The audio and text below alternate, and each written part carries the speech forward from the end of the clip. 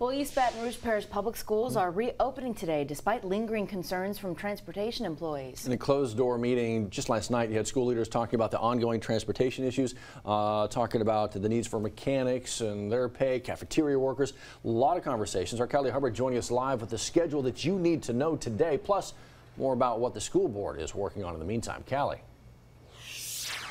Live outside of Baton Rouge High this morning along Government Street, and we know that this street is about to pick up in the next hour or so as students head back to the classroom after classes were canceled yesterday. Now, as we move forward, district leaders are looking for more buses throughout the city so the school system can temporarily use them.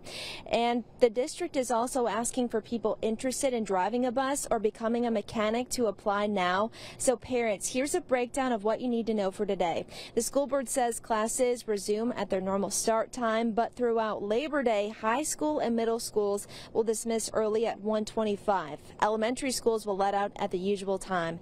The announcement came after several hours after a meeting involving school officials and more than 1,000 school employees at Glen Oaks High School. Officials heard the heartfelt concerns of bus drivers, mechanics, and cafeteria workers in an effort to resolve ongoing issues.